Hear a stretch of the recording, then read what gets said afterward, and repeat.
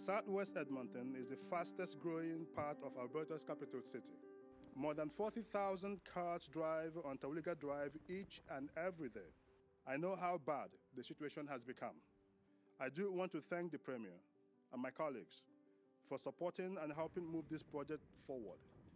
Today, the Government of Alberta is announcing, as part of Alberta's Economic Recovery Plan, a $120 million job-creating investment to widen, expand, and improve Terwillegar Drive and other transportation infrastructure in Southwest Edmonton in a project that will create 865 new jobs.